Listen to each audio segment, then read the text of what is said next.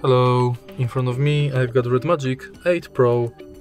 In this video I'll show you how to find and manage display settings.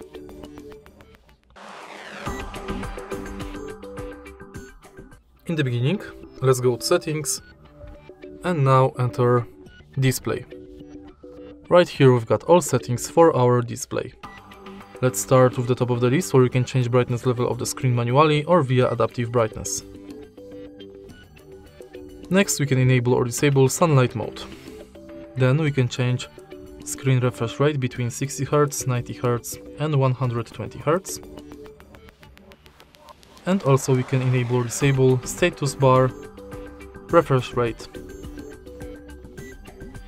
Next we can enable night light, adjust it and schedule it. Then we can change screen display preferences like color and scheme.